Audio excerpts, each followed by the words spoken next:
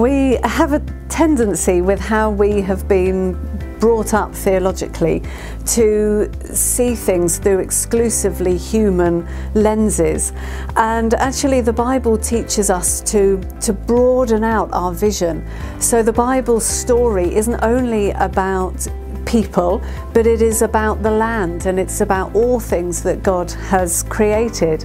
I can remember my eldest daughter, she was going to a different church to me, and she came back one Sunday really frustrated.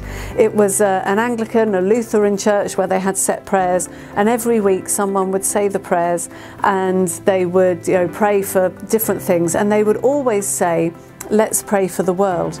And my daughter came back really frustrated saying, "Mum, every week we say, let's pray for the world, but we never actually pray for the world.